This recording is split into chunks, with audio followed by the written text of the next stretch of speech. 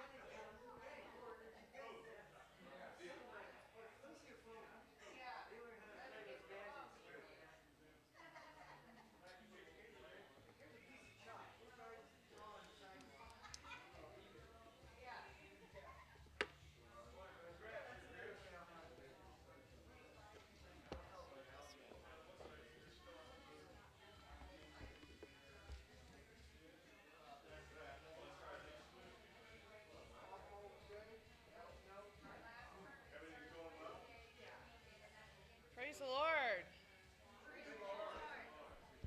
Good morning. Good to see everybody today. Why don't we get up and shake hands and say hello and give hugs and handshakes this morning and greet one another. You may have already been doing that, but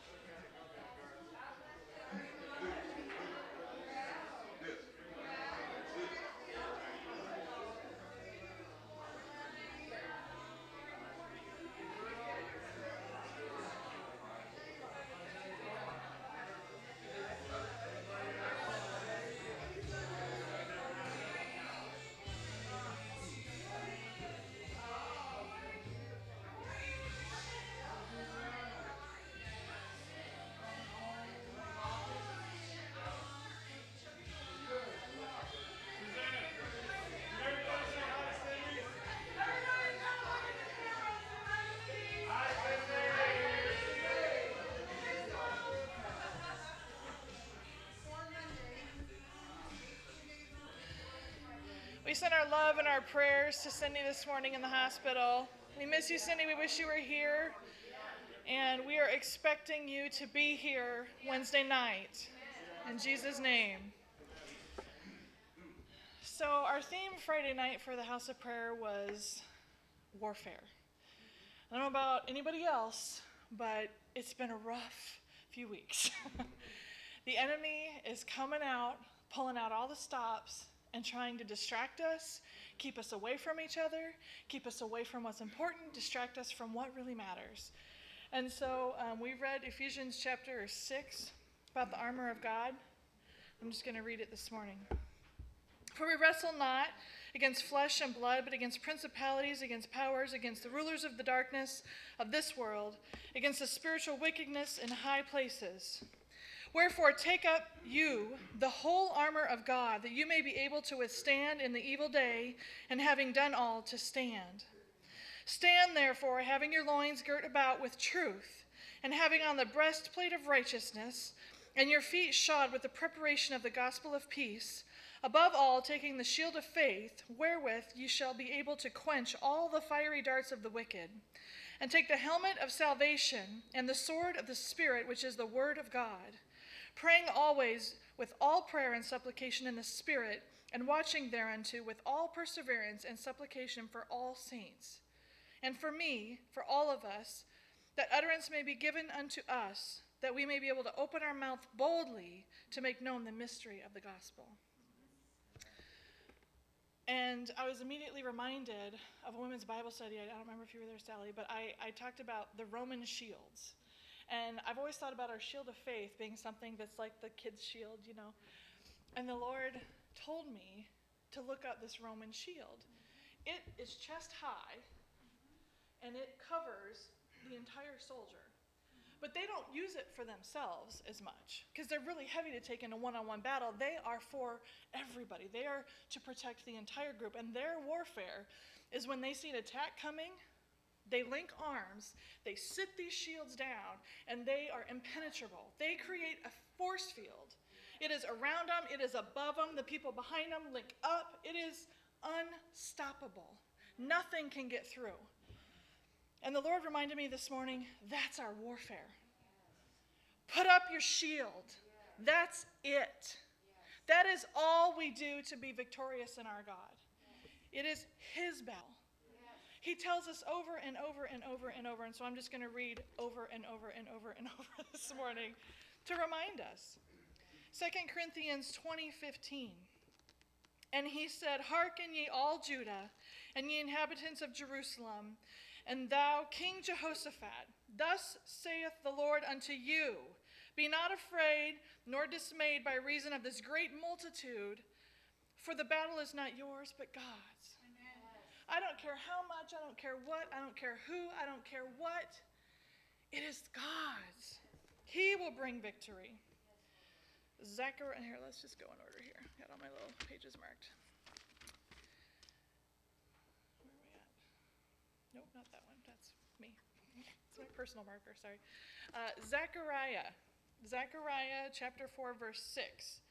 And then he answered and spake unto me, saying, This is the word of the Lord unto Zerubbabel, saying, Not by might, nor by power, but by my spirit, saith the Lord of the hosts. Yes. 2 Corinthians chapter 10, verses 3 through 5. For though we walk in the flesh, we do not war after the flesh. For the weapons of our warfare are not carnal, but mighty through God to the pulling down of strongholds, casting down imaginations and every high thing that exalteth itself against the knowledge of God, and bringing into captivity every thought to the obedience of Christ. And lastly, I want to read Exodus chapter 14. Exodus 14, 13 through 14. Exodus 14, 13. And Moses said unto the people, Fear ye not, stand still, and see the salvation of the Lord, which he shall show you today. For the Egyptians whom you have seen today, you shall never see them again. The Egyptians whom you have seen today, you shall see them again no more forever. And the Lord shall fight for you, and you shall hold your peace. I don't know how much more clear he can make it. Hold your peace. Don't worry. Let me. Stand still. It is that shield of faith. That shield of faith that is so important. And as I was thinking about this, I thought, so what is our armor, right? Our armor is truth. Our armor is righteousness. Our armor is peace. Our armor is faith. Our armor is salvation. Our armor is the Holy Spirit himself who lives and breathes and moves and has his being in us. It is the Word of God. So when we put up our shield of faith, what does it tell us in chapter 6 to do? Pray, watch, and speak God's word. That is victory. There's nothing more to it. We link together, we come together, we are protected, and we wait and we worship God because he's good. And the battle can rage all around us, but God is good. And we are praying, and we are watching, and we are expecting to see God's salvation today. We are expecting Sydney's healing today. We are expecting breakthrough and victory today. That is our promise. So I don't care what the enemy's doing. I don't care what. Today, we will see victory. If we will wait. If we will trust our faith. The faith that God has given us. It's the faith of Jesus Christ. It's not even our faith. We will trust in him. But we have to pray. We have to pray for one another. And lastly, I want to read out of the Amplified Bible, chapter 6, verse 10. In conclusion, be strong in the Lord. Be empowered through your union with him. We're one. It's not just our union with him. The hour of us being able to do it on our own is gone. We need each other. The power of God is in the coming together of his people, where he can be magnified. God said where 2 or 3 are gathered, here am I in the midst, and watch what God will do. We are empowered through our union with him and our union with each other. Draw your strength from him, then strength which he, with his boundless might, provide. His boundless might. But we get strength from each other. We are one with him. We are one with each other. So why let us not forsake that? Let us find a way to connect. If we can be in this building, let's find a way to connect. When we have a need, when there is something going on, find somebody to link arms with, to put up that shield of faith with. To say, I can't even lift this shield right now. Will you come and link arms with me? And we will stand. And we will praise God together. We will pray. We will watch. And we will speak the word of God. And victory is yours every time in Jesus' name.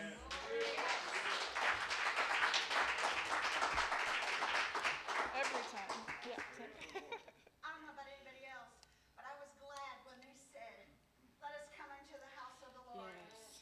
That has been ringing in my heart this morning, and I know why. Because it's here that we lock arms. Yes. And even though we part from here for the week, our arms are still locked Yes. spiritually. And I Yes. need to hear that. Yes. And I need to hear what Jody has to say. And I need to hear what John has to share. Yes. We need each other. Yes. Because that is what gets us through. Yes. Amen. Amen. Amen. Yes. Anyone else? Prayer requests or testimonies this morning? Yeah, Mike. Just continue praying for Cindy. Her oxygen levels are stable, but they're not increasing like they need to be. Hopefully she'll get released tomorrow, but they're trying to label it with COPD. We don't want to label it because the symptoms and the signs are the same thing that Sally's been fighting.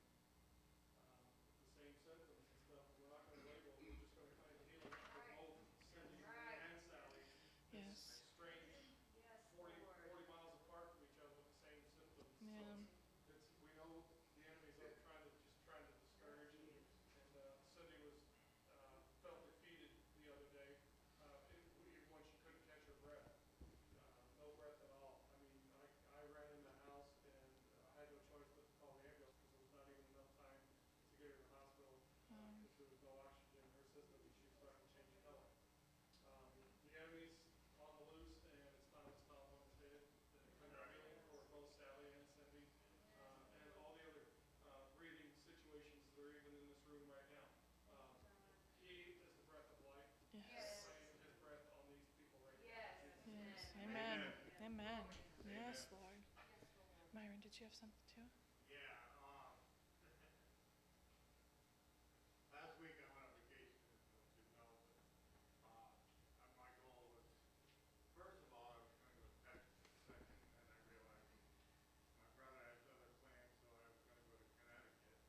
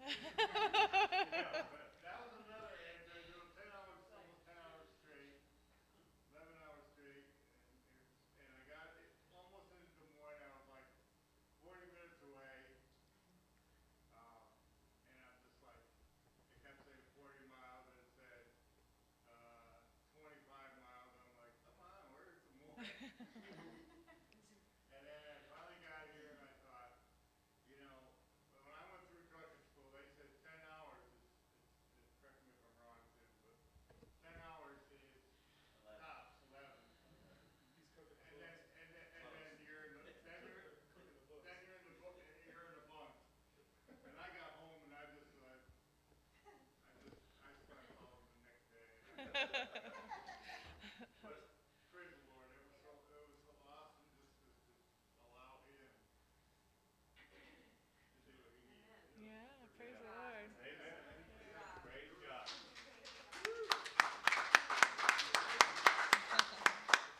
Praise the Lord. Yeah. Roberto. And I also had fears of this new vehicle that I got, the Escape, and I'm thinking, all the other vehicles I had always overheated or something, and I kept looking at the thermostat on this, and God finally said to me, Myron, would you knock it off? You know? Yeah, you got the air conditioner on, you got the cruise on, sit back and relax. And it's just like, it passed the road test. Praise the Lord. Amen. Praise the Lord. Yeah, Roberto. Um, so I spoke about this before. When I opened a few services ago, I was talking about how I believe that the Lord is taking me out of my comfort zone and He's putting me in a situation where maybe we grow as a Christian and so forth. And He opened the door for me to lead House of Prayer this Friday, which it was very humbling experience for me. But one of the things that as I was praying and meditating on this over the week before Friday, one of the things that He revealed to me was that this particular one was going to define me as a worship leader. Because as I've said before, I rely too much on I'm not a guitar player. I play guitar. Those are two different things. uh, and for me, it's very difficult to play and speak. I can sing and play because you set your mind and create that pattern, and it's easy to follow. But when you're actually having to speak words that you have not rehearsed, it's not an easy thing to do. So sometimes my fingers kind of stumble on the fretboard. But the scripture that I opened with on Friday was 2 Chronicles chapter 7, verses 14 through 16. And I'm going to read it because I believe that this scripture is being fulfilled in the church. It says, my people who are called by my name humble themselves and pray and seek my face and turn from their wicked ways, and I will hear from heaven and will forgive their sin and heal their land. Now my eyes will be open and my ears attentive to the prayer that is made in this place. For now I have chosen and consecrated this house, that my name may be there forever.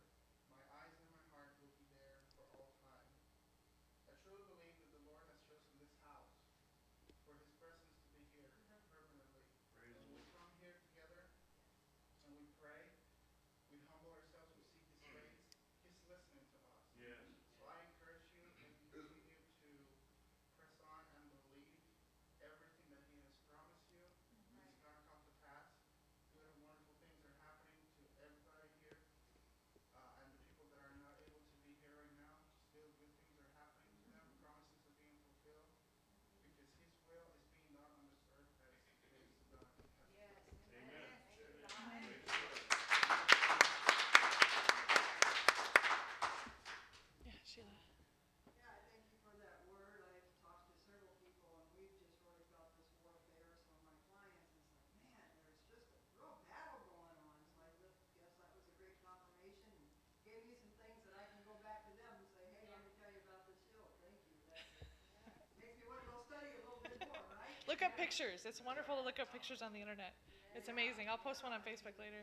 Yeah, took somebody to the hospital yesterday, and we was just talking about the spiritual warfare going on and what's going on in the atmosphere and everywhere. So that was, thank you, I appreciate that. Yes, thank you, Like Rob. you said, that's why we come together.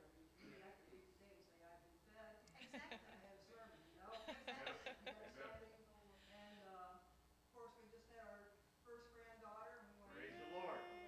Praise the Lord. Yes. Baby Jayla May. But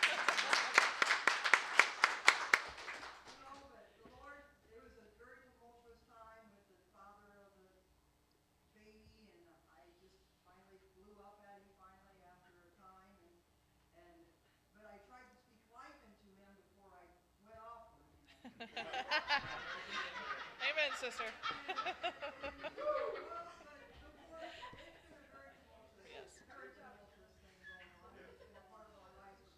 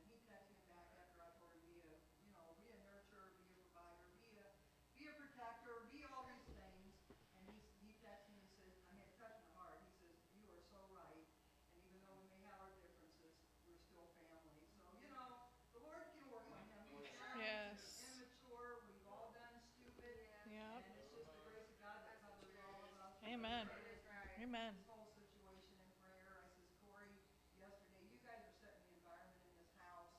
You know, bring in peace, bring in harmony, bring in, you know, all of these things. It's going to be a growing process. But the whole thing was, after she gave birth, the doctor is a Christian, and he went over to the bedside and he started speaking life into these kids and telling them she's a blank slate. You guys, kind of the same thing I said, but in his own way. And Andrea just hangs on to this doctor in every word, and she'll repeat back to him, "Man, did you hear him say this? And man, did you hear him say that?" And I mean, she hangs on to this doctor. It's a third party, non-biased, you know. And of course, right there is a doctor, and I went over and shook his hand and says, "You don't even know what your words mean to my daughter and the impact." And he says, "Well, thank God. That's all I try to do is just be a vessel that the Lord uses." That's the doctor. Praise the Lord. So, you know, I had no idea what his religious beliefs were or anything else, but he was Praise the speaking Lord. life into these kids right after they gave birth to this baby. And I thank the Lord, you know, the Lord put him there. Yes. Specifically, Yes. there's plenty of other doctors, but the Lord put him specifically there, probably for the cries of my heart. Yeah. You know, so a lot has happened, but we're going to fight this battle, and the battle's not ours, it's the Lord's. Amen. So, Amen. we're just relying on Him. Thank you again, everybody, for your prayers and encouragement. Yes. Praise the Lord.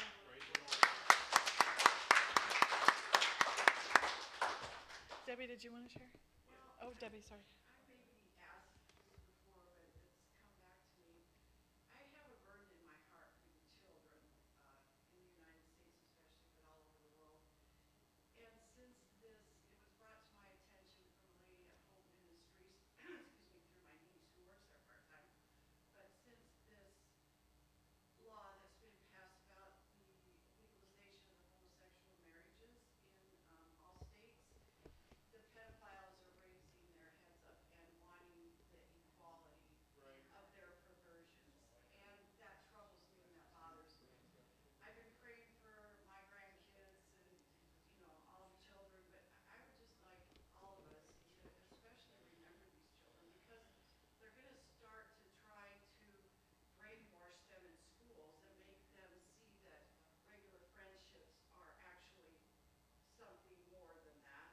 I don't want to say a whole lot, but in a perverse way, and they're going to try to get their minds when they're young, and it's just sickening and disgusting to me, and I just really think we need to think about them and remember them and pray for their protection. God loves the children, and anybody who tries to hurt the children will pay with God, you know. I don't know how that works, but I know the Bible says that. And I think as adults and as Christians, we should also be concerned about them. And I know we are about our own kids, but you know, there's children out there who don't have the protection of godly parents. And just like your daughter's boyfriend, you know, who, you know, they just may think that that's a normal thing. I just ask for extra prayer and thought about that. Amen. Yes. Amen. Tim, did you have to share? Tim. Yes, I just, want to just thank the Lord for all that He does. And, Friday night was so beautiful, because anytime you come together and pray, I mean, that's a special time. Because, we believe that the prayers go above the ceiling and reach right to the throne of God. And accuse of the brethren, that's really what Satan does a lot. He accuses you, well, you're a failure. And I deal with students, and sometimes they've had that kind of put in their mind, and I said, you know what?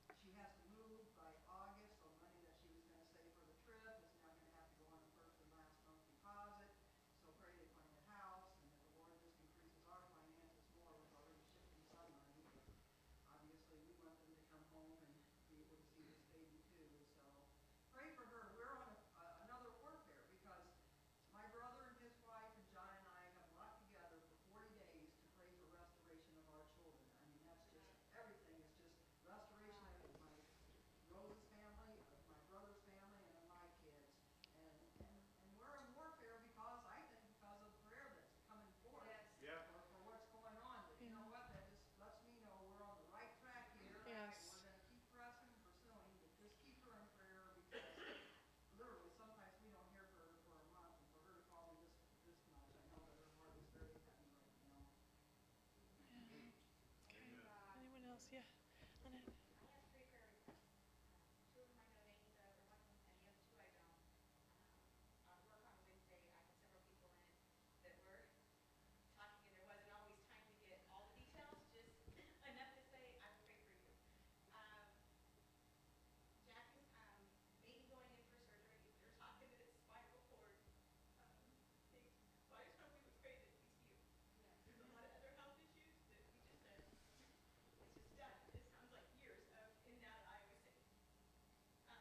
The other 2, one is cancer, and the other one, she has seizures, and they've gone in and taken out half of her brain. She's a 7-year-old little girl, and they said because of her age, she should probably be able to get the other side of her brain to be able to walk and to speak, but I'm just believing that's going to happen. Yeah. This little girl is going to be able to live a normal life. Right. Whether the brain grows back or the Lord will just allow the other side to take over. Right. Yeah, praise the Lord. Amen. Yes, amen. Yeah, Judy. I just want prayer for a cousin of mine. She was supposed to be here today. We invited her. She's really drawn to me, and I know it's because of the words that are coming out of our mouths. We're able to witness to her.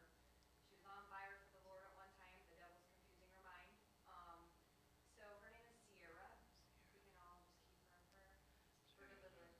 Amen. Sierra. John. Yeah, I feel like I'm sitting in a minister's conference here. Everybody's got the gift, that God gives us for life, speaking life, and just thank the Lord for this church, for so much encouragement from everybody. And then God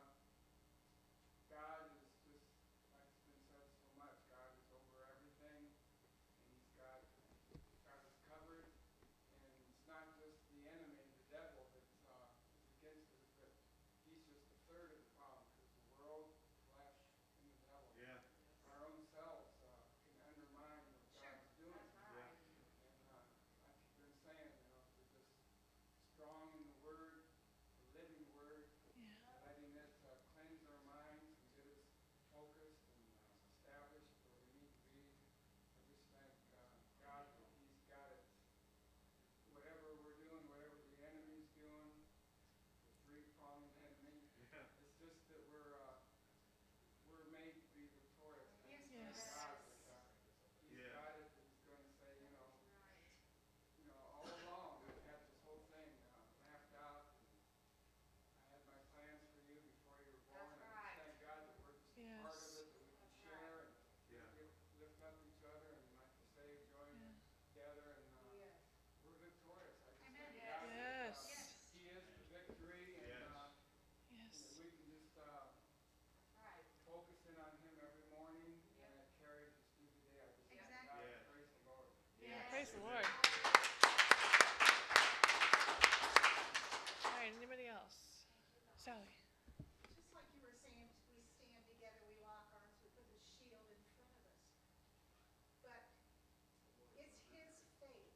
Yes. He's already won the battle. Yeah. Our victory comes when we start praising Him and thanking Him Yes. for what He's already done. We don't battle. Right. Right. The only battle is in our spirit, Yes. battling our flesh, keeping it dead where it's Yeah. supposed to be. Amen. It's true. Amen. Amen. Praise the Amen. Lord. Amen. All right, let's stand and go to the Lord in prayer this morning. Heavenly Father, Thank you, we come Jesus. before you today. We Father, link thank you for the arms, victory Lord. right now. We lift up one voice together today, Lord. Thank you that it is finished. We celebrate That it is finished, Lord. Every battle, every situation, it is complete, Lord. Renew our minds by your word, Lord. Give us eyes to see and ears to hear, Lord, by your Spirit, Lord. Lord, we believe for those who are And we trust you, Lord. We trust that you are good, Lord, that you have brought the victory, Lord. That today, right now, we see the promises manifest in every situation. And we thank you, Lord. Thank you that it is finished, Lord, for every need, Lord. That you continue to draw those that are hungry, Lord, those hungry hearts, Lord, that you continue to draw them to your people. To speak life. To speak life and truth and grace into the hearts of the hungry, Lord. The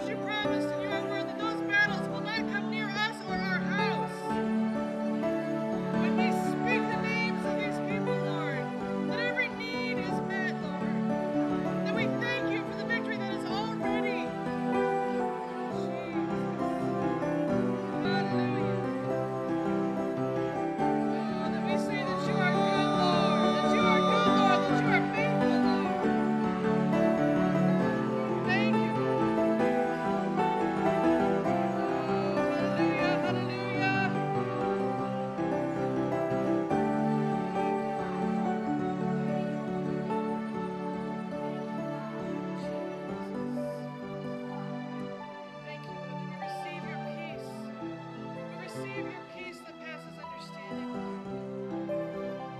As we rejoice, Lord, that we rejoice in this day that you have made. Thank you. Thank you,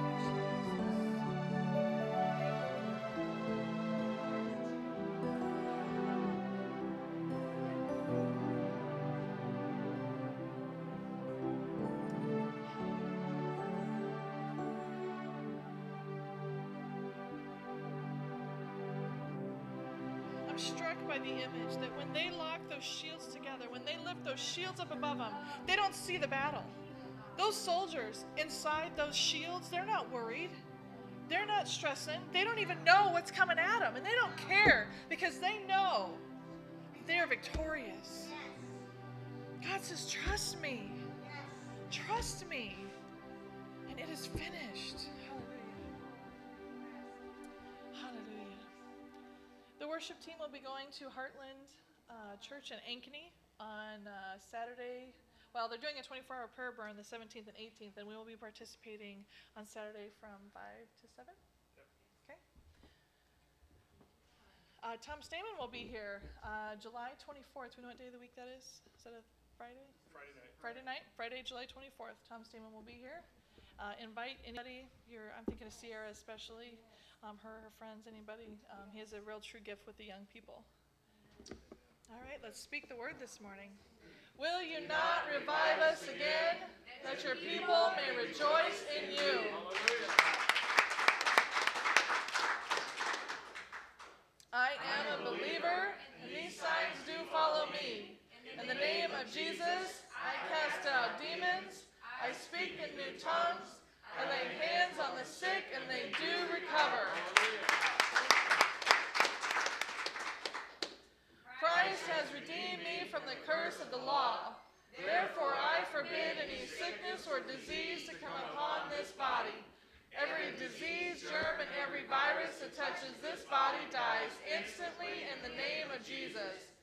Every organ and every tissue of this body functions to the perfection to which God created it to function.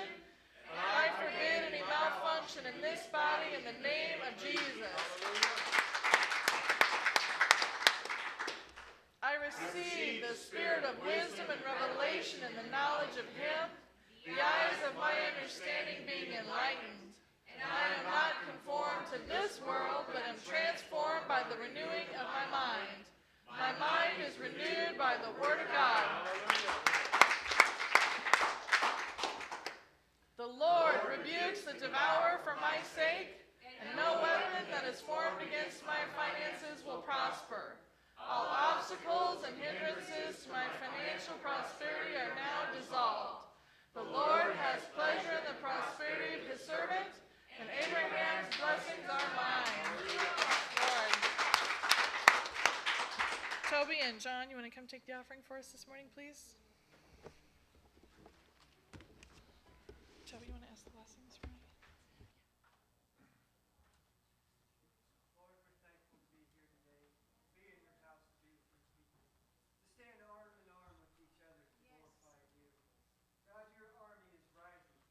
We'll be a part of it. Let us speak the right words in the right situation. Give us direction of your words to speak. God, we just ask that you move today. Move in this service, God. Feed us all with your word. Praise the Lord. Now bless this offering, oh God. We'll give all the honor and glory.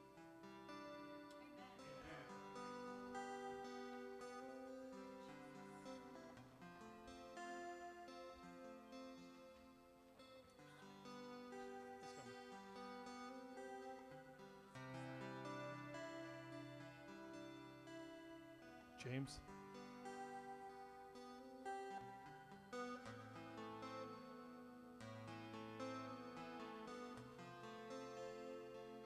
Hallelujah, Lord.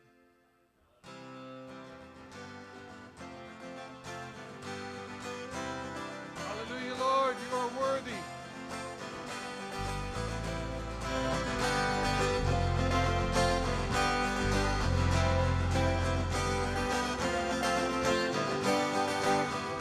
Over all the earth you reign on high. high, every mountain stream, every sunset sky. But one request, Lord, my only aim is that you reign in me again. Lord, reign in me, reign in your power over all my dreams. In my darkest hour, you are the Lord of all I am. So won't you reign in me again? Yes, Lord. Yes, Lord. Over all the earth, you reign on high, every mountain stream, every sunset sky. But my one request, Lord, my only aim is that you reign in me again. Lord, reign in me, reign in your power over all my dreams. In my darkest hour, you are the Lord of all I am. So won't you reign in me again?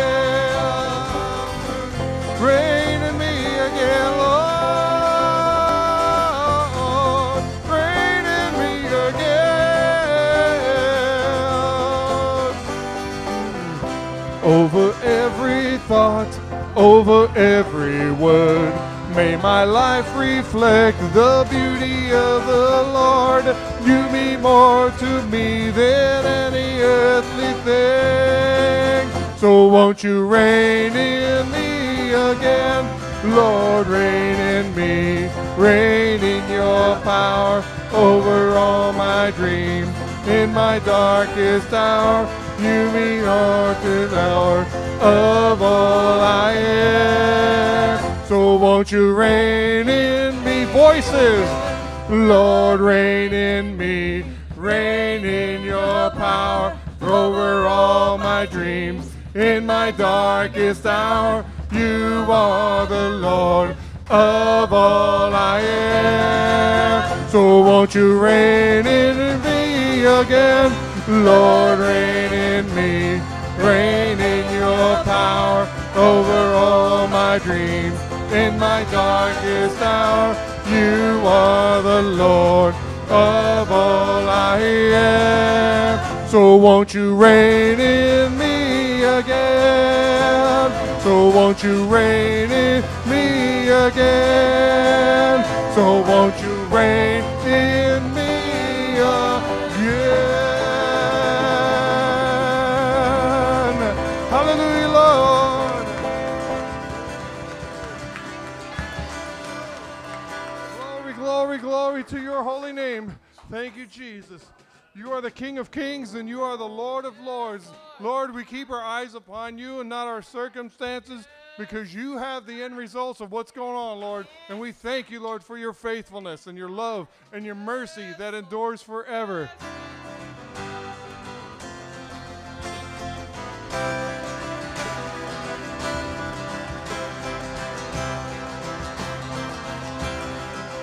You're the Lion of Judah, the Lamb who was slain. You ascended to heaven and evermore will reign. At the end of the age when the earth you reclaim, you will gather the nations before you. And the eyes of all men will be fixed on the Lamb who was crucified. For with wisdom and mercy and justice you reign at your Father's side. And the angels will cry, hail to the Lamb who was slain for the world, ruling power. And the earth will reply, you shall reign as the King of all kings and the Lord of all lords. Woo! Let's sing that again. You're the Lion of Judah, the Lamb that was slain. You ascended to heaven and evermore will reign. At the end of the age, when the earth you reclaim, you will gather the nations before you. And the eyes of all men will be fixed on the Lamb who was crucified. For with wisdom and mercy and justice you reign at your Father's side. And the angels will cry, Hail to the Lamb who was slain for the world, ruling power. And the earth will reply, You shall reign as the King of all kings and the Lord of all lords.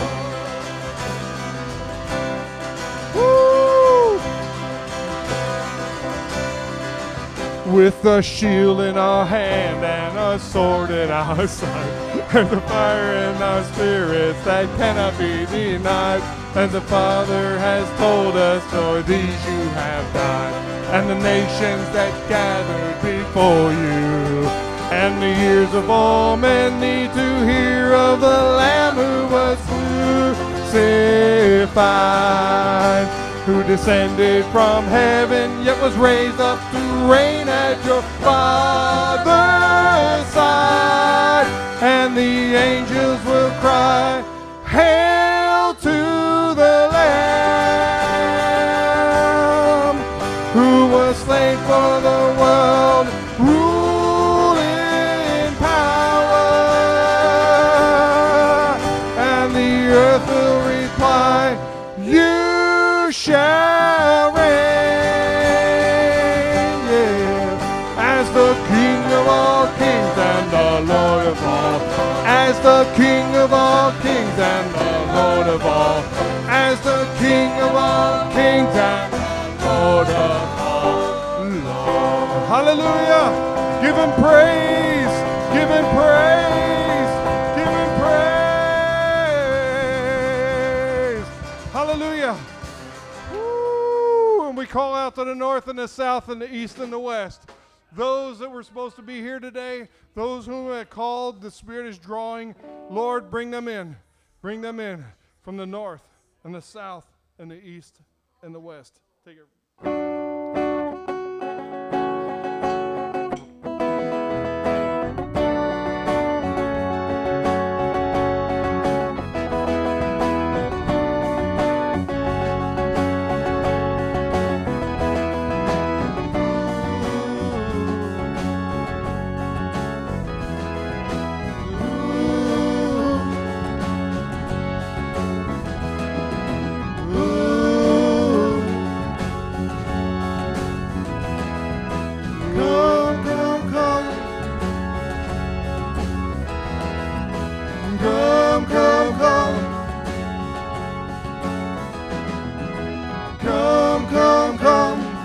All you who are weary, come, come, come to the table of the Lord. Come, come, come, He will take away your worry. His yoke is easy, His burden light. He'll turn your morning into the dancing of the night.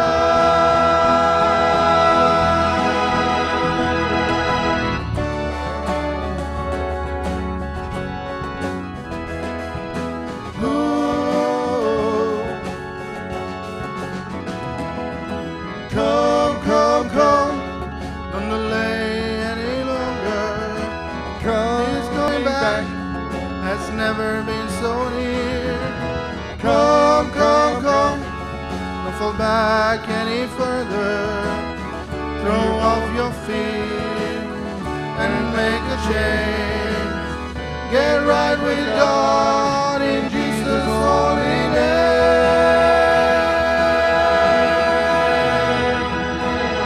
I call the east, come. I call the west, come. I call to every tribe and tongue. Hallelujah! I call the north, come. I call the south, come. I call the old man.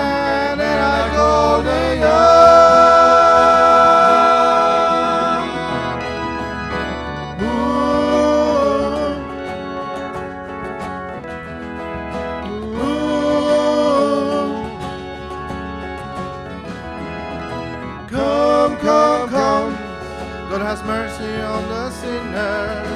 Come, come, come, all you who are lost. Come, come, come, He will fill you with His Spirit.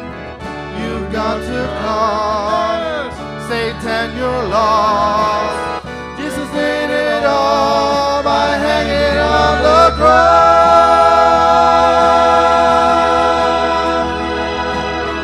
I call the east, come. I call the west, come. I call to every tribe and tongue. Hallelujah. I call the north, come. I call the south, come. I call the old man, and I call the young.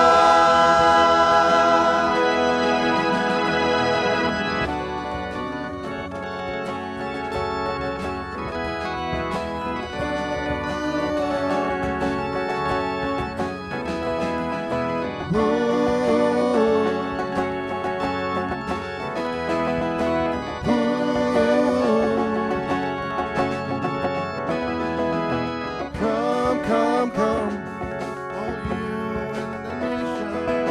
Come, come, come, to the knowledge of the Lord. Come, come, come, to the King of all creation. Throw down your idols, take up your cross. Let's rise together, one nation under God.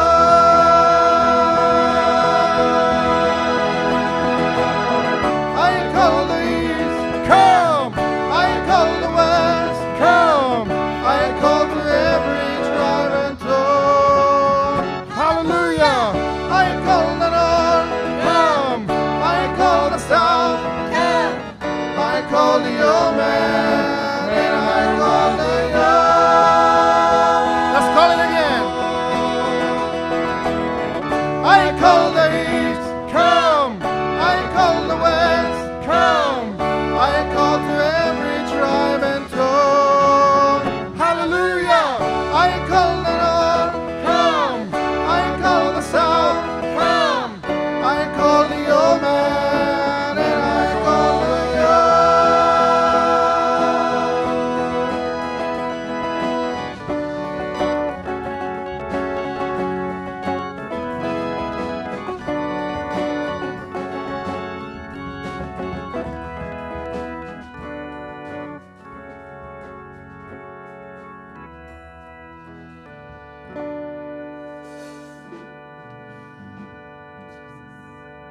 calling out, calling out, calling out, calling out.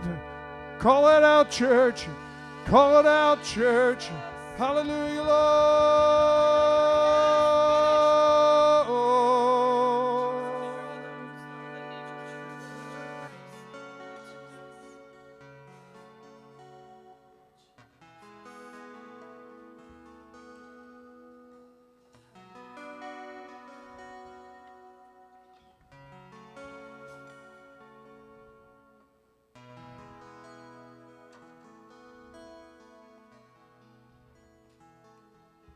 Hear the cry of the mother, Lord.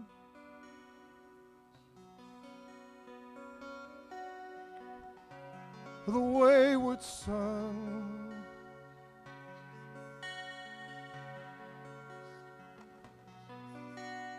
Hear the cry of the father, Lord, as his daughter's on the run.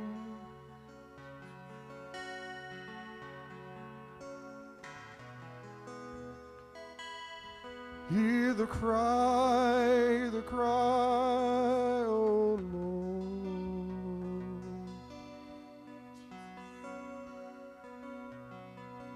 As the grandmother bows her head and cries to you,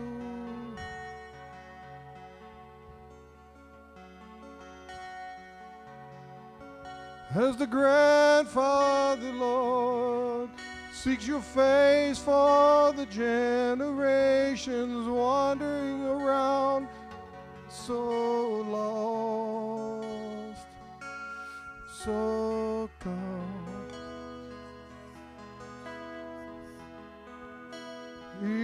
even so come.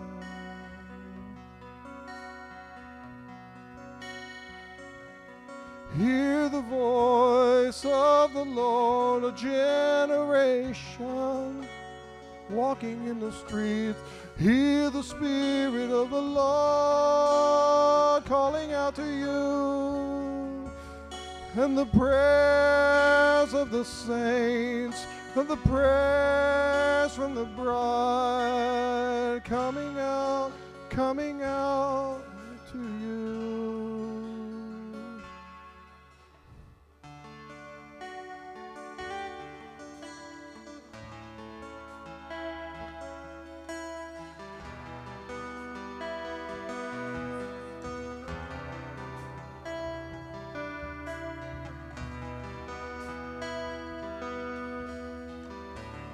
Come, O lost one.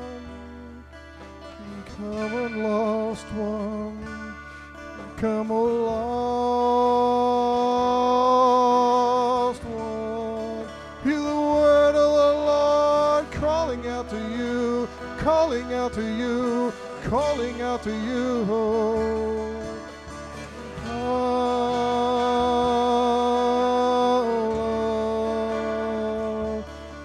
He has his arms open wide. He has his arms open wide.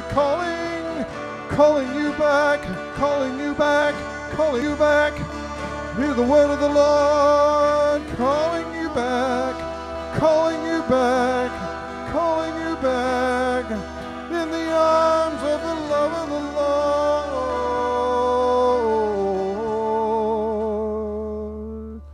You say you have too much of the world in you. But the love of the Lord can wash away anything, anything. You say you have too much of the world in you, that you can't be used by the Lord.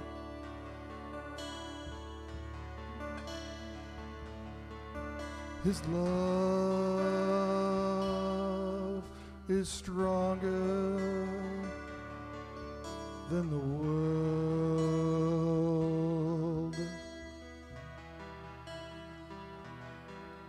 His love is stronger than the world. His love is stronger than the world. Yes, it is. Yes, it is. His love is stronger than the world.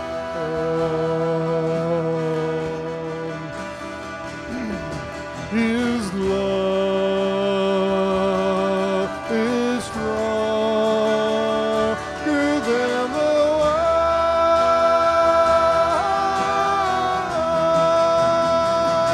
So reach out to the loving arms of the Lord.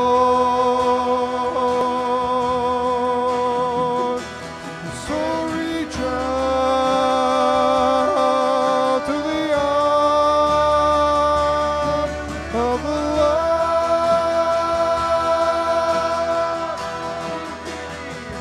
So reach out to the arms of the Lord.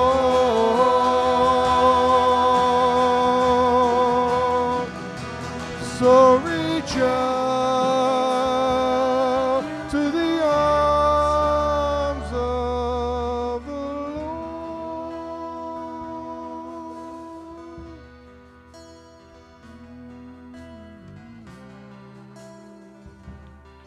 No matter what you have done,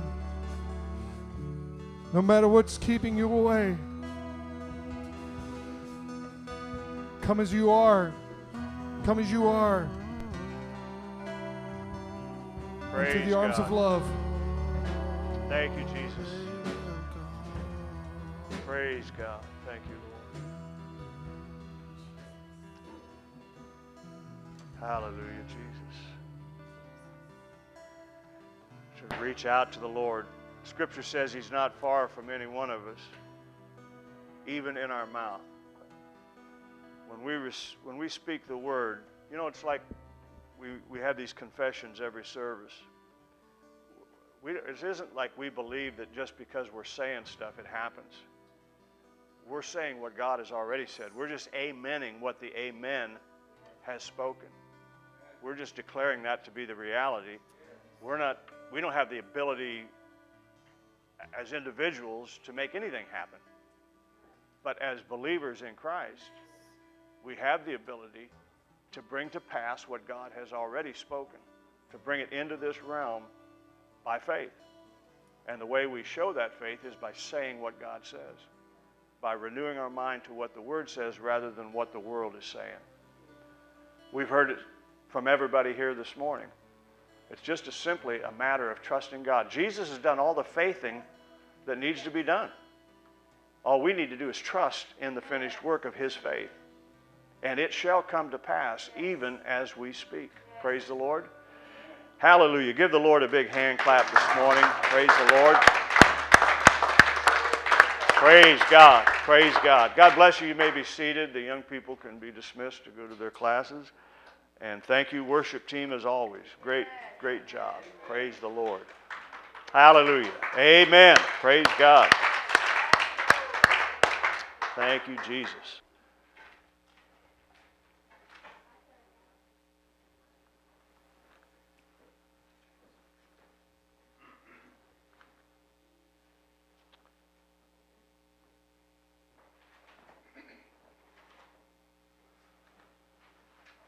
Hallelujah, Jesus. Praise God. If I seem extremely uncomfortable this morning, it's only because this is the first time I've worn socks since May. Praise the Lord. And hallelujah. It's a little awkward up here. I feel way taller than I have for quite a while. Praise the Lord. Amen. God is good, isn't He? Praise the Lord. Hallelujah. I just want to carry on the kind of the direction that the Holy Spirit's already been leading throughout all of the preliminary part of the service, or all of the previous part of the service, in everything that has been said, and the prayer requests, as well as the testimonies and prophetic words that have gone forth as well. Praise the Lord. So let's start. Let's just, Sheila, if you will, let's start with Romans chapter 3, and we'll read verses 21 through 28. Romans 3, 21 through 28. Praise God. Hallelujah.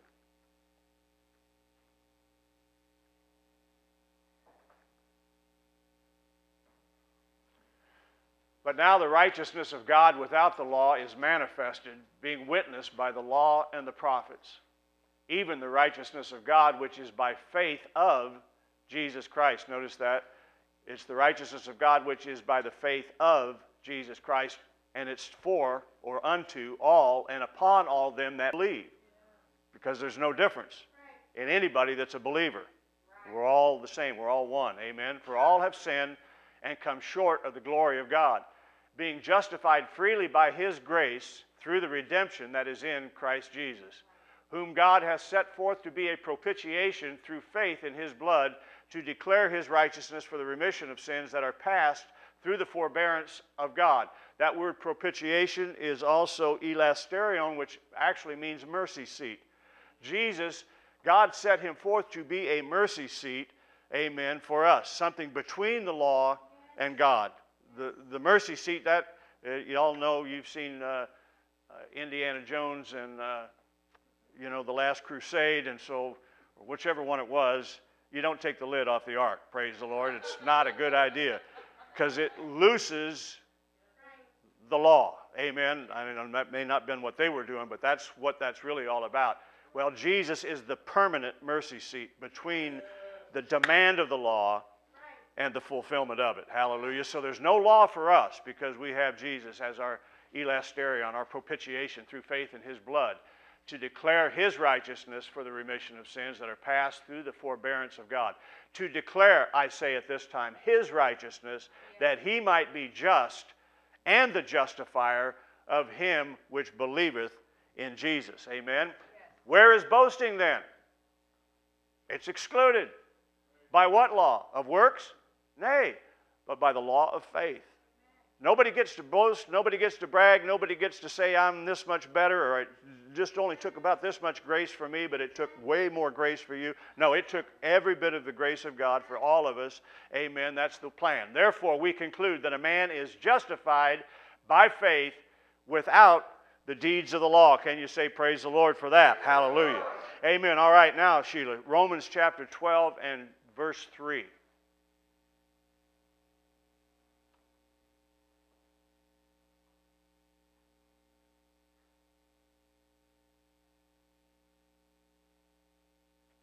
For I say, through the grace given unto me, to every man that is among you, not to think of himself more highly than he ought to think, but to think soberly, according as God hath dealt to every man the measure of faith. The measure of faith is Christ.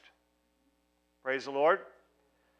Now, there are two toxic, if you will, heresies, amen, that we should avoid in our lives. Both of them are deadly to your soul. Now, you all know I read a lot of really deep, philosophical, heavy-duty stuff. You know because I tell you that, right? Because I've told you, so it must be true, right? So I'm going to refer to a couple of these books this morning. And the first of these toxic heresies is Dumbo's magic feather. Praise the Lord. You see, Dumbo the elephant can fly. I mean, y'all got kids and grandkids. Surely you know something about Dumbo. Praise the Lord. Well, he can fly, but he doesn't have the confidence. He doesn't have the courage to fly without believing in a magic feather. I mean, the guy's got the potential. He just won't do it because he's afraid. He lacks confidence. And so this magic feather is the deal for him. Amen? And the second deadly heresy is the little engine that could. Amen? Remember him? I think I can. I mean, he couldn't get up the hill, but it all changed when he began to say, I think I can, I think I can, I think I can. Amen? Now, it sounds comical, but the sad truth is that's how most Christians live their lives. Amen. We try to get through the hills of life and the problems of life by just trying to take control, be in charge. Amen. And the world calls this the power of positive thinking. That's not what we're doing. Amen. There is no power in positive thinking. Amen. Not when it comes to the kingdom of God, not when it comes to things that are eternal, things that are everlasting. There's no such thing as the power of positive thinking. Ultimately, there is only power in Jesus Christ. The only real power, the only eternal power, the only unchanging power that has ever existed or will ever exist is in the person of Christ, in Jesus himself. Hallelujah. Confidence in life isn't found in a mirror. Amen. It's found in a risen Savior. Praise the Lord. Dumbo's feather is just a feather. It's powerless. Praise God. We have Christ. We have the Lord God Almighty. Amen. Reigning. Lord of all things. Praise the Lord. Living in us. Imagine that. This God is living inside of us. Hallelujah. I don't need a magic feather. I don't need something else. I don't need anything of me. All I need is to be aware of the Lord God Almighty that dwells inside of me, is capable of doing all things, anything, hallelujah, that I can believe. And then we think that we want or think or want or are somehow going to add to something of God. I mean, good grief, that is ridiculous. To think that you or I, or anybody for that matter, is going to add anything to God? That there's something I'm going to do that's going to make God greater, that's going to make God better, that's going to make God more powerful, more real? Reject legalism. Reject every add-on. We don't need any pink feathers in this life because we have Christ. Praise the Lord. And He has given us all things, everything that we need. Amen? Let me remind you of something. The ark was built by amateurs with God. The Titanic was built by professionals. Now, when He says get on board, I'm going to take a close look at what I'm climbing into. Amen? I'm getting on board the ark. Hallelujah. Where we are safe and secure. Amen? From every storm of life, from every situation. The Titanic might have looked really good to the world. It might have sounded unsinkable. But we know it didn't get through one voyage without going down.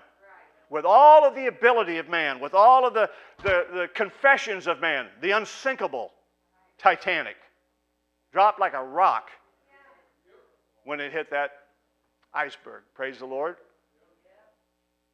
But the ark made it all the way through. Hallelujah. And if you're in Christ and Christ is in you, we are secure in the ark. Hallelujah. Praise the Lord. Amen. Let's look at 2 Peter chapter 1 and verse 3. I'll take an amateur with God anytime over a professional. Amen. You give me somebody that trusts God, and I'll trust them. Praise the Lord. Before all of the education, beyond all the rest of it, I'm not against education or any of that. I'm just saying, I'd rather give me one idiot that loves Jesus, and I'll be all right. Amen. Praise God. According as His divine power hath given unto us all things that pertain unto life and godliness, through the knowledge of Him that hath called us to glory and virtue. Just because the knowledge of Him is what does it. Just knowing Jesus. We don't have to be rocket scientists. We don't have to have the greatest IQs. David said, I'm wiser than all my teachers. Praise the Lord. His ability is all we need. And it's there for us. Praise the Lord. In the gospel, God gives us Himself. And He gives us each other. Amen. A threefold cord is not easily broken. See, I don't need to know everything. I just need to know somebody. Praise the Lord. Amen. I heard a guy talking about this all the time. I don't necessarily agree with everything he says, but I do agree with this. I don't need to have 10,000 friends. I just need to have the right friends. Amen. I don't need to know every banker that there is. I just need to know the one that will loan me money. Amen. That'll help me out when I need it. You know what I'm saying? We don't need everybody. We just need the right somebodies. Praise the Lord. And God has a way of directing our path, to put people in our path and to put us in the path of other people. Praise the Lord. The Lord has given us both His Spirit and a Spirit-empowered community. Now, we forget that sometimes because of the kind of culture that we live in, and the world as it's been changing over my lifetime anyway is far less gregarious and open and interactive than it used to be.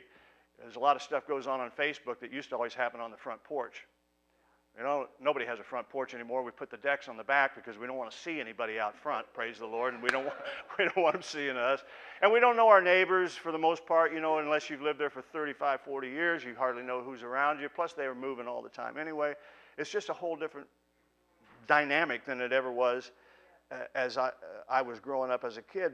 But God He understands we need family and we need community. And that's why He has a church.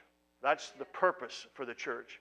Because God has given us empowering abilities by His Spirit. But those abilities in and of themselves are not sufficient because we need support. We need other people. We need community as well as God. That's why God said, here's the law. The law is that you love one another. Praise the Lord. We can't really express God without somebody else. I mean, we can't really be a revelation to anybody if we don't have somebody, amen, to be a revelation to. Right. Praise the Lord. So we belong to Christ and we belong to each other.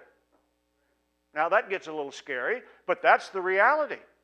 God didn't save us to go off and live in a cave somewhere or a monastery. and just contemplate our own little, small life. He has given us His Spirit so that we can be family, so that we can be long. Praise the Lord. If we're going to grow, if we're going to mature in Christ, we got to reject magic feathers and just the mere worldly, intellectual positivism. Amen. Instead, let me give you an example in 1 Corinthians chapter 1, verse 12.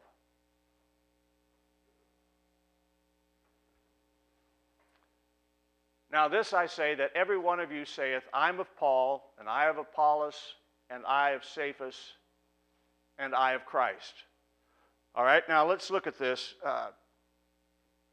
and see what Luke has to say about this Apollos. Acts chapter 18 and verse 24.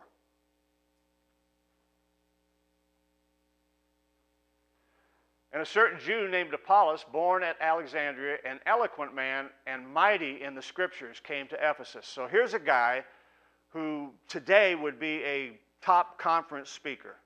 Or he'd be on TBN, he'd on God channel, he'd be on the Christian channels. We'd be seeing him because he was, amen, eloquent and mighty in the Scriptures. Amen? So he had all this eloquence and all of this charisma and this attraction people had for him and his understanding of the Word, but he didn't have his message quite right. Praise the Lord. Somebody say, oh, that theology. Hallelujah. Praise the Lord. He had Scriptures, but he didn't have the theology down. He didn't really get it completely. Amen. His message wasn't quite right, because you read where there's this missionary couple named Aquila and Priscilla, and they heard Apollos preach. And they realized that he was missing something. So what did they do? Acts chapter 18, verses 26 through 28.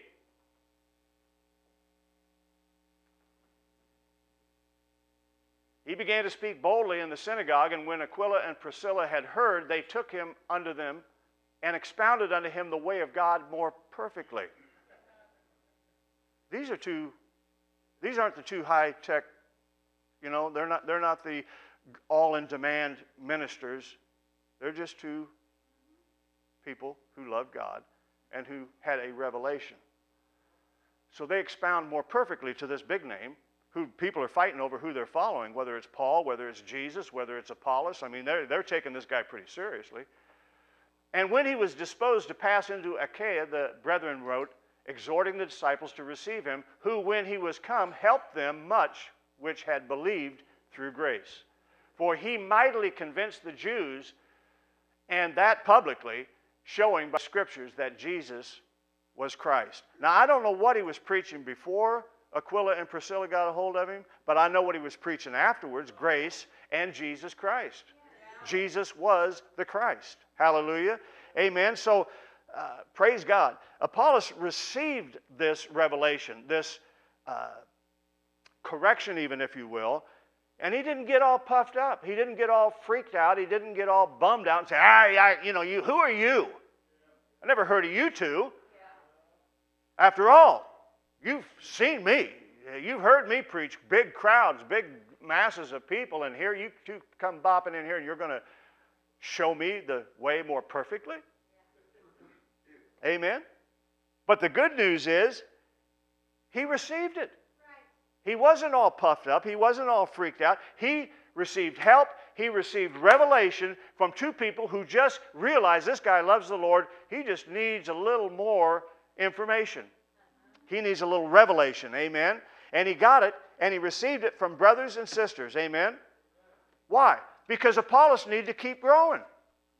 He needed to continue to grow, amen, in revelation and in the knowledge of the Lord and the power of His might, hallelujah. And so do we.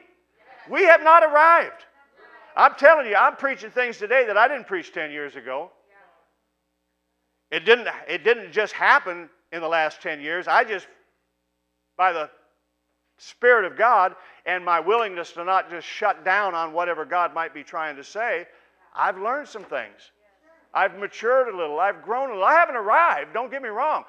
As long as we're in this world, there's opportunities to know more of God, to go deeper in God, to find more of God's grace and what God wants to do in our lives. Amen? We all need to keep growing. Everybody needs to keep growing, and we need an environment where other Christians and non-Christians can come. We need an environment where we can spur on others and others can spur us on. I mean, I got blessed this morning before I ever did anything other than just show up by listening to what others are saying, to listening to what God's dealing with them about, how they're dealing with their situations and their circumstances, the battles that they're in. Make me feel not so alone in the battles that I'm in. Makes me feel like not the oddball, the third wheel. Just another believer in Christ fighting the same battles, running the same race, trusting the same God, and believing for the same kind of miracles. Amen. We need each other, and this world needs us. Amen. We need testimonies. We need prayer. We need prayer requests. We need prophecies. We need words of knowledge and words of wisdom. We need this that goes on here before what we traditionally think of as being church. This is as much church and maybe more church than half of what goes on in the traditional end of it. I promise you, in these home churches, these house churches that we're talking about here back in the first century, amen, it wasn't, they didn't have a routine. They just came in and hoped to be led by the Spirit. And they failed. They got crazy sometimes. Everybody's talking in tongues. Hallelujah. Praise the Lord. We're going to have the Lord's Supper today. And some of them come late, and by the time they got there, the food's gone, and everybody's drunk. Hey, I'm talking about a Christian church in the first century in Corinth. That's who Paul's dealing with. These are saved people. They just don't understand it quite perfectly. Amen. They're growing. They're learning. Paul's not rebuking them. He's just saying, just grow in grace. Where sin abounds, grace does that much more abound. It's going to be all right. God's going to lead you, and God's going to guide you, and new people will come along. Hey, they were going to temple prostitutes. These born-again believers. And we get all freaked out about if we smell cigarette smoke on somebody. Give me a break. I mean, I don't want you to smoke because it's not good for you. But it's not the fire of hell that we're smelling. It's Marlboro Light or something. You know what I mean? It's a tobacco. Praise the Lord. Right? And we get panicky. But read the Bible. Look what Paul was dealing with. He wasn't freaking out. He established a church. He went off and left it. And these people are going completely nuts by today, by Christians today. Paul doesn't freak out. There's a guy having incest with his father's wife. I mean, it's just crazy stuff. Now, he addresses it, but he doesn't say, oh my God, Satan's got the church. It's all about hell now. You're just not doing enough. You're not, I don't see him saying anything about the whole church needs to go on a fast. Throw out your TVs and get a black car. Quit driving those bright colored cars, and they're just they're hell. Well, it's a little unusual, but I've been reading a lot of Dumbo and the little engine that can, so I'm limited in how I'm going to be able to express myself here somewhat. Praise the Lord. Nobody's arrived. Nobody has gotten to perfection. Even Paul, who, by the way, was in the third heaven, saw things he couldn't even repeat. There wasn't even words to describe the spiritual truth and realities that he experienced. This guy, who had conversations with a risen Christ, said, I'm not there yet. Amen? Philippians chapter 3, let's read verses 12 through 16. Philippians 3, 12 through 16. See, the world needs to know that we don't see ourselves as better than them. We see ourselves as saved by grace. It'll take the same amount of grace to save the most wicked, horrible, bad behaving, unsaved person as it took for you. It takes the death, burial, resurrection, and the free gift of righteousness for them to be saved. It costs the same for everybody. We didn't get by. It wasn't like I got, I really wasn't I was a horrible person. I'm just using this as an example. I could say, well, it would take way more grace for Adolf Hitler to be saved than it took for me. It makes sense logically, but not supernaturally and not spiritually. I don't believe Adolf got saved. Now, that's just my opinion. But it would take the same thing for him as it took for me. Praise God. Not as though I had already attained, either were already perfect, but I follow after, if that I may apprehend that for which also I am apprehended of Christ Jesus.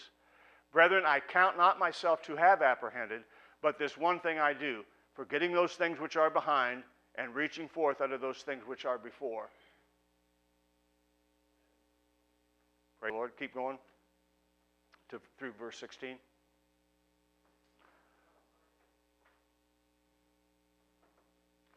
I press toward the mark of the prize of the high calling of God in Christ Jesus. The high calling of God. You cannot fulfill the high calling of God outside of Jesus. It's in Jesus is the only way you're going to get there. Right? Let us, therefore, as many as be perfect. Now, as far as God's concerned, we're perfect. We are perfected in Christ. So let us, therefore, as many as be perfect, be thus minded. And if anything ye be otherwise minded, God will reveal even this to you. Praise the Lord. By the power of the Spirit, we pull each other into the reality of the Spirit. By the power of the Spirit, we pull one another into the reality of the Spirit. That's why we gather together. That's why we forsake not the assembling of ourselves together, as some do in the last days. Why? Because we are empowered not just for us, but for one another. Because how many times we come through the church doors and we're really not all that spiritual? You know what I'm saying? We've had a bad day. We've had a bad week. We've had some bad junk, and we're feeling more earthly and natural than we're feeling spiritual. And we have the Spirit, but we are so overwhelmed by the stuff of the world and the things we've been dealing with and all the stuff and the family and the issues and everything else that we come in here kind of weighted down and burdened with all the diseases and financial situations and relational issues and all that we've been dealing with all week long. So we need somebody who is also empowered to remind me of my spiritual reality, what the real thing is really all about, and where the real power is and where the real change will take place. And that's why we need each other. That's why the world needs us. Hallelujah. Praise God. It's all grace. Amen. When the empowered Christian pulls another Christian into the spirit of reality. Think about it. That's what you're doing all the time whenever you're witnessing to people, when you're just sharing. I don't mean witnessing like, here, believe this or go to hell, but, just sharing God's love and God's goodness, and we're praying for you, and spiritual realities is what I'm saying. Amen?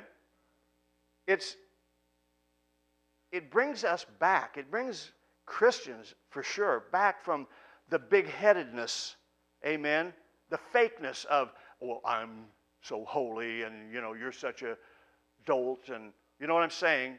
You've been around people like that, religious people that are just very boring and actually aggravating to be around. But what we're talking about, the grace of God, the goodness of God, the love of God, it pulls people back into spiritual reality. It takes this puffed upness of them, or this idea that, look, see, I'm way more something in Jesus than you are because of something I've said or done or what have you. It's all bogus. Amen? And it's also a way of reminding each other, amen, of the gospel realities, and it pulls other people up from condemnation and from shame and from guilt.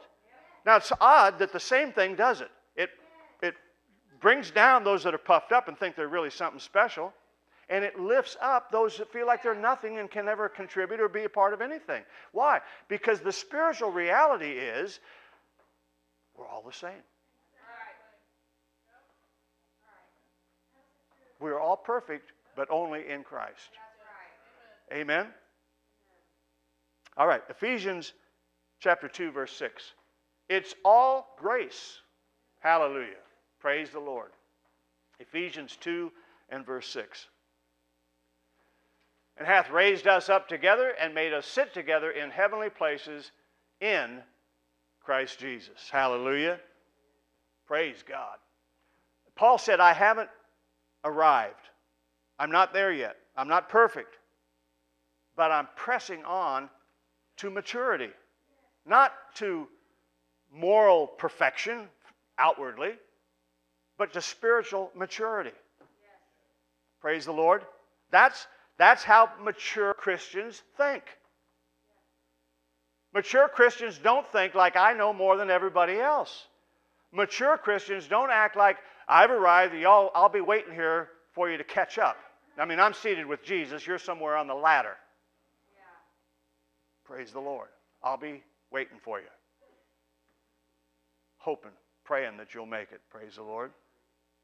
But see, mature Christians don't think they need Jesus less. Amen?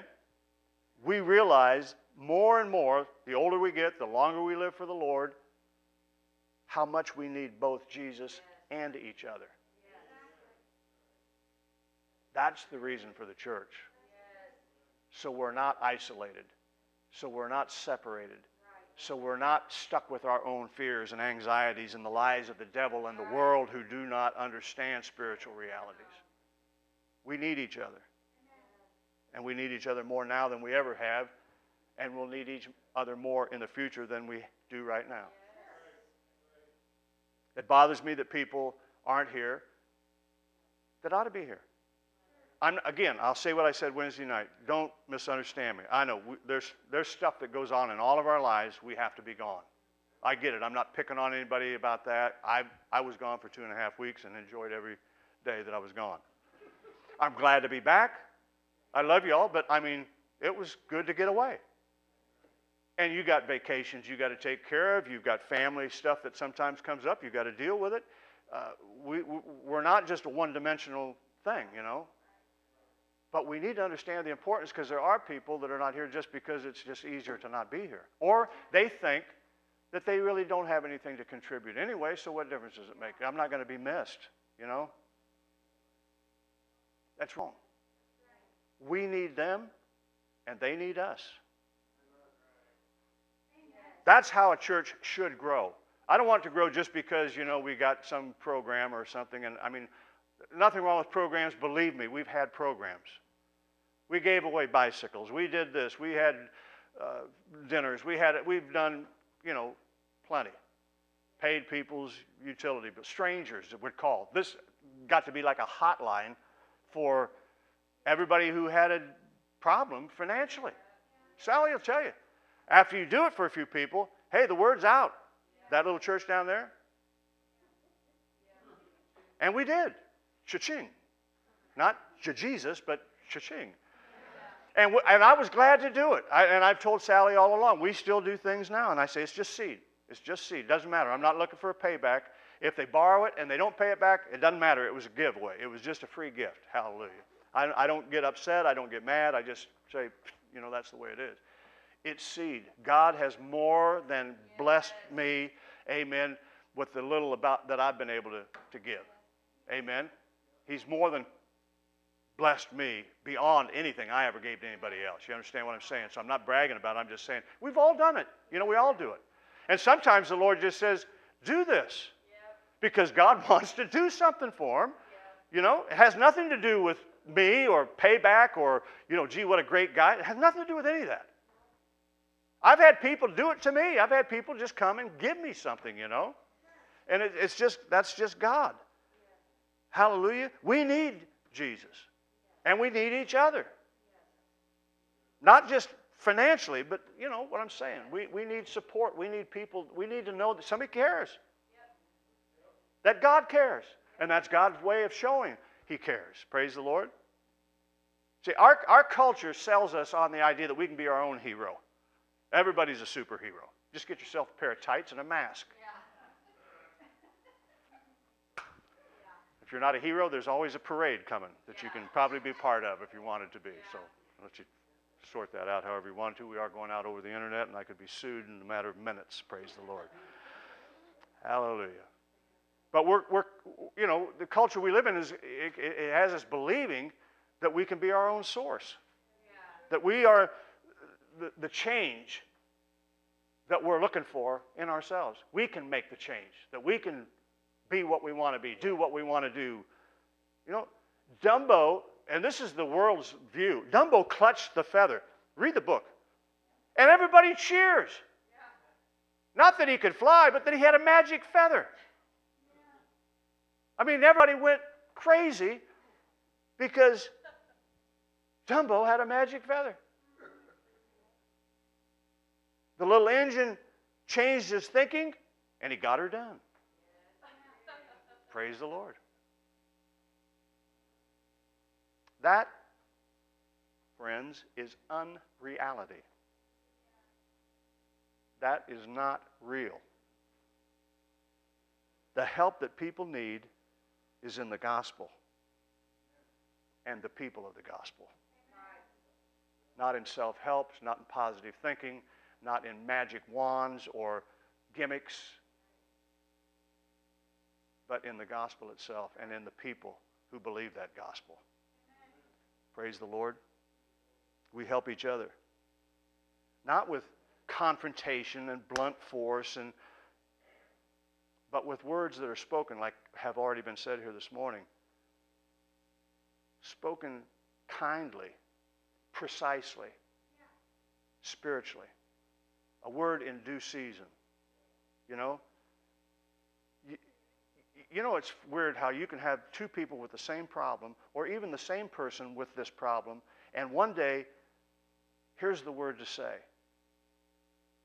The next day, that's not the word to say. You know what I'm saying? You can say the same thing to the same person about the same situation on two different occasions, and it can be all wrong. It can just blow up in your face. The same person who will receive it in love and excitement and hope will be the person that will fly in your face like a mad dog the next day. See, but we're led by the Spirit. We know instinctively, innately, we know when to share. If we just allow the Spirit. Because God puts people in our path for a purpose. Amen? But sometimes the first time you meet Him is not the best time. Sometimes it's the only time. But sometimes it's not the best time. You just have to trust the Lord. Amen? Praise the Lord.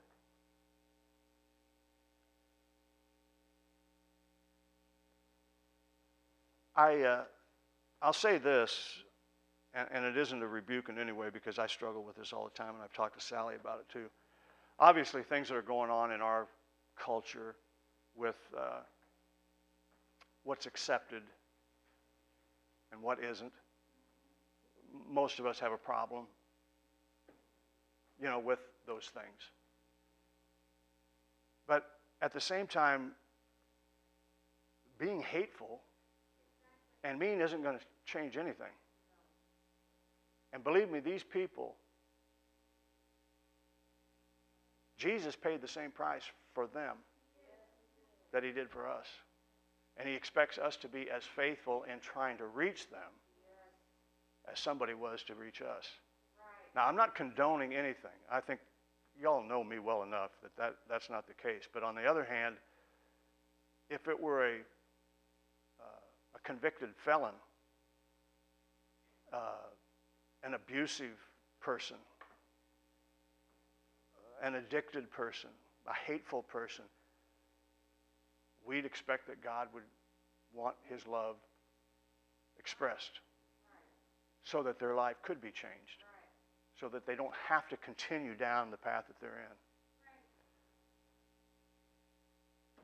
It's all the same. I'm sorry. I'm not comfortable with some things as much as I am comfortable with others. I can deal with a drug addict. I've been there, done that. You know what I'm saying? I can handle alcoholics. I can handle just mean people because I was one. You know what I mean? Things that I don't understand are difficult to deal with. But it makes them no less loved by God. God's paid the same price. So somehow, we have to be able to get them, contact with them. We need them to be able to come to the church and not feel threatened and not feel intimidated and not feel looked down on and not, you know what I'm saying? Obviously, we don't appreciate all the stuff that goes on in the world, but the world still needs to be saved. And some of them, the only way it's going to happen is in a church setting. So we got to love them. We don't love the sin. We just love him. Just love the person that God created and let the Holy Spirit do it. It's not our job to do it anyway. Our job is just to love one another. Make it available. The choices are still choices that people end up having to make, ultimately. But I don't think we can disrespect God's creation because of our lack of respect for their lifestyle and the way that they have used that creation, right? Am I making any sense to anybody? I'm not condoning anything. Please, understand. But just because I have some feelings greater about certain behaviors than I have about others doesn't mean God does. It's all sin. It's either sin or it's grace. It's either under the blood or it's still being exposed to the law. Amen? So I'll trust the Lord to just reach out anytime I can. Listen, I don't think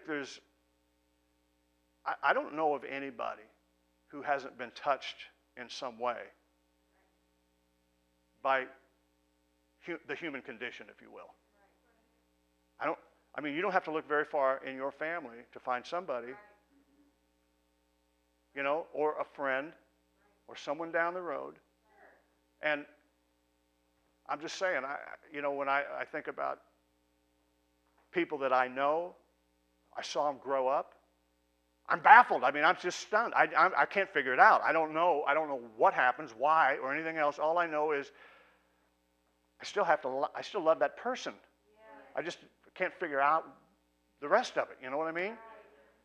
So we don't just throw our hands up if it's somebody that's close to us, if it's somebody that's a family member or a niece, a nephew, a cousin, or whatever.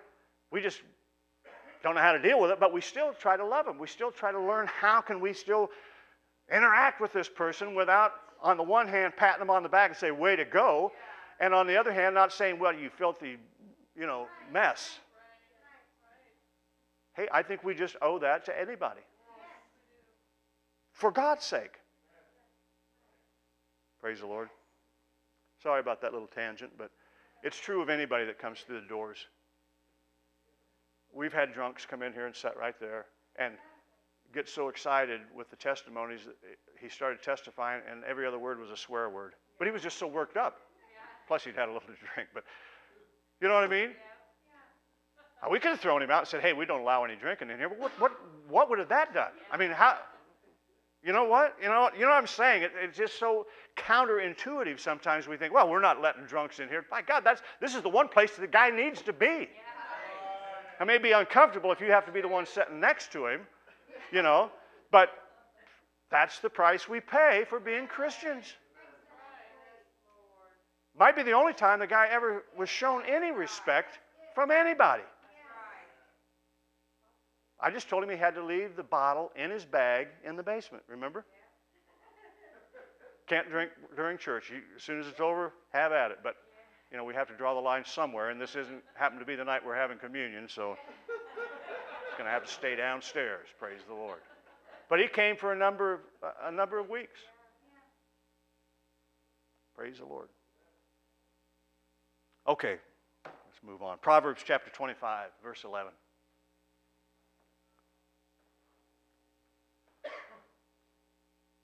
You know, I'm more interested in this church being a church than I am anything else, than I am about how many people are here.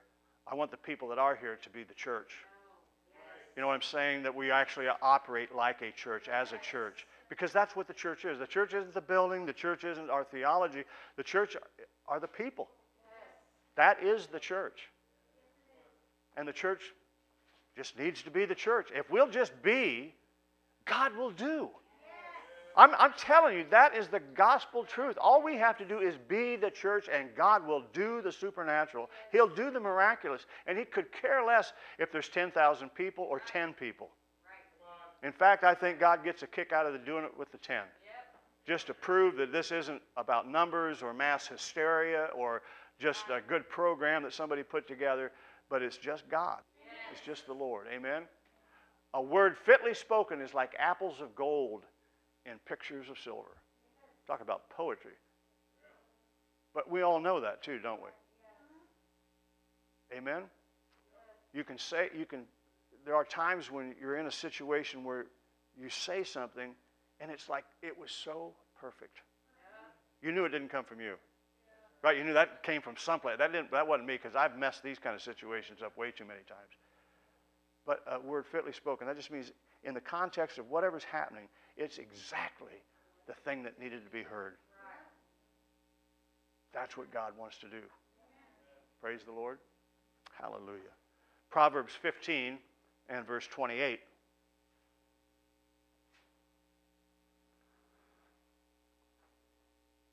The heart of the righteous studieth to answer, but the mouth of the wicked poureth out evil things. That's just another way of saying be slow to anger or quick to... never mind. It means something, I'm sure. Slow to speak, but quick to love or something. I don't know. Does that make sense? Yeah, I've learned. Sometimes it's best to be slow to speak. Have conversations with my wife. And sometimes it's best just not to say the first thing that comes into your mind.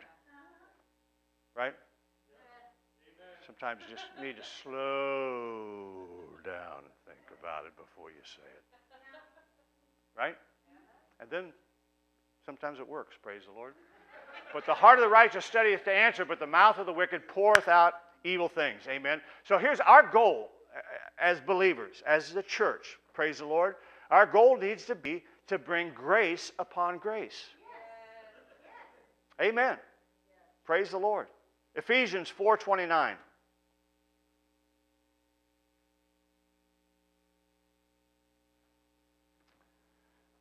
Ephesians 4, verse 29. Let no corrupt communication proceed out of your mouth, but that which is good to the use of edifying, that it may minister grace unto the hearers. Hallelujah. We have always kind of believed that corrupt communication was like swearing, like swear words or cuss words or something. No, corrupt communication is anything that doesn't edify. Anything that doesn't bring grace into that situation is corrupting. Amen. It's corrupting the circumstance and the situation. No, it's making it break down even more, amen, than it already was. So anytime you're confronted with a situation, your communication needs to be edifying. People, believe me, Christians and sinners alike, they know they're messed up. They don't need you to tell them. They don't need you to prophesy about how stupid they are, how crazy they are, how foolish they are. They already know it. They need something positive. It's like when the little kid, take a grandkid that just does something really destructive. They already know they're being destructive. Believe me, even if they're only 3 years old, they know. But instead of saying, you little moron, why are you eating the couch? You say, well, Bubba, let's go play ball. Right? There's no point in making a big deal out of the bad thing that they're doing. Let's get the attention to something else. Get their mind off of that negative thing. Let's do something edifying. Let's do something that'll build them up, make them feel like I don't need to eat the couch. I got other gifts, praise the Lord. I can catch the ball. I can chase the dog. You know what I mean? I'm just talking about a grandchild. A fictitious one, of course, but grandchild. But we're all dealing with relationships. We're all dealing with individuals. We're all dealing with interactions with other people. And sometimes they're eating the couch. I mean, sometimes they're tearing your stuff up. They're messing up your life, right? Edify them. Build them up. Find something. You can find something positive, amen, to get their mind off their destructive behavior. Right. And God loves you, you know. God cares about you, even with all of your mess. He loves you. Yeah. He wants you to know how much He loves you. And for that to happen, you have to acknowledge Him. Yes. You've got to admit that He is, and that He's a rewarder of those who will diligently seek Him. Praise the Lord.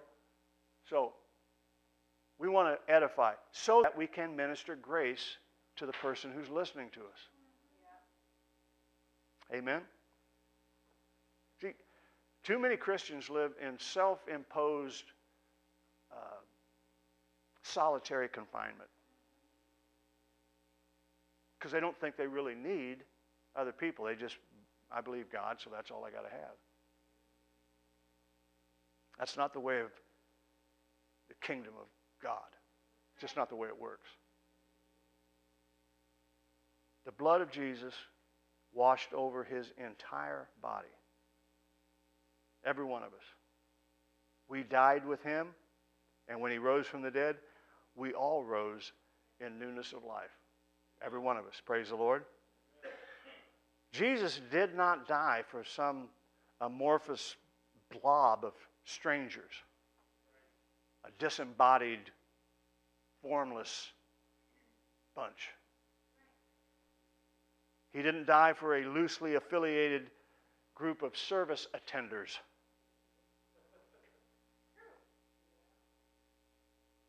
He died for His brothers and sisters. And that gospel unites us. It makes us one. Like it or not. That's the reality of what the gospel has done. It has made us heirs, brothers and sisters, joint heirs with Jesus Christ. He has made us family. Praise the Lord. And I'll tell you the truth, blood is thicker than water. And there's no blood thicker than Jesus. Amen. He has made us of one. And we need to honor one another that way. We need to respect one another. We need to want to be a contributing factor in the family. A positive effect. Amen? Well, let's close with a couple of scriptures here and we'll wrap up. Colossians chapter 3, verses 11 through 16. Colossians 3, 11 through 16. Praise the Lord. Where there is neither Greek nor Jew, this is the church, circumcision or uncircumcision, barbarian, Scythian, bond or free, but Christ is all and in all. Put on, therefore, as the elect of God, holy, beloved, bowels of mercies, kindness, humbleness of mind, meekness, long-suffering, forbearing one another, and forgiving one another. Does this sound like family to anybody? You know, we forbear, we do lots of stuff with family we don't do with anybody else. But other people, they've been written off. You know, we're just not messing with them anymore. But this is what we do with family. We forbear one another. We forgive one another. If any man has a quarrel against any, even as Christ forgave you, so also do ye. Yes. This is the grace on grace. He's graced us with forgiveness. It doesn't cost us anything to share that same grace. It was freely given. Amen. And above all these things, put on charity, which is the bond of perfectness. Now, that word is actually love. We know. And let the peace of God rule in your hearts. Remember all the peace we were talking about? You want to have peace? This would be a good way to start. The peace of God rule in your hearts, to the which also you are called in one body, and be ye thankful.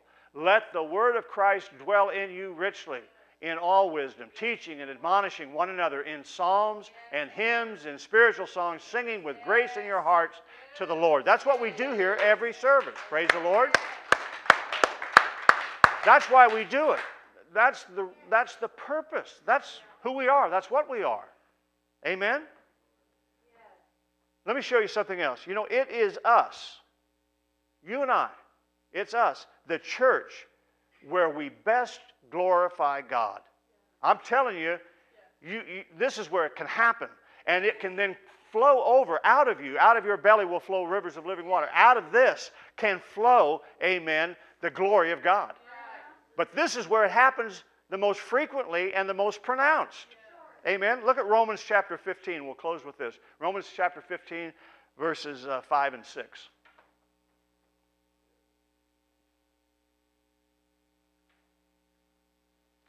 Now the God of patience, I'm glad he is, and consolation, grant you to be like-minded one toward another, according to Jesus Christ, that ye may with one mind and one mouth glorify God, even the Father of our Lord Jesus Christ.